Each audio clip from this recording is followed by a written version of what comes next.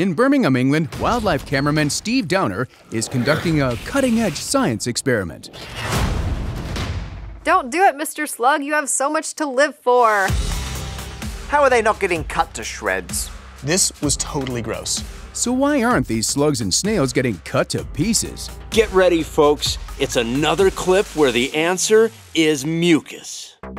Slugs and snails secrete this mucus from glands on the underside of their bodies. This mucus is made up of 98% water and 2% carbohydrate and proteins. These are long-chain molecules that form bonds to each other that allow them to rotate, break and reform, allowing the mucus to be stable but also flexible. Slugs and snails can even produce different types of mucus according to their needs. There's thick mucus, for example, that covers the entire slug's body or the whole bottom of the snail to keep it from drying out. But their thinner mucus is more important for locomotion or movement. They use it when they want to climb up walls. When it's not under pressure, it's very sticky. But when there's stress applied to it, such as when the animal is wanting to move forward, it becomes much thinner and more pliable and allows them to glide forward. So there's essentially a protective layer between the bottom of the animal and this very sharp blade.